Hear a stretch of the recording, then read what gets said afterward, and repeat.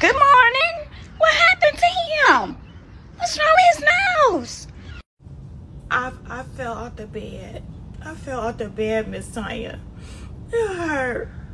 He just fell off the bed, Miss Tanya. He all right. He all right. It ain't broke or nothing like that.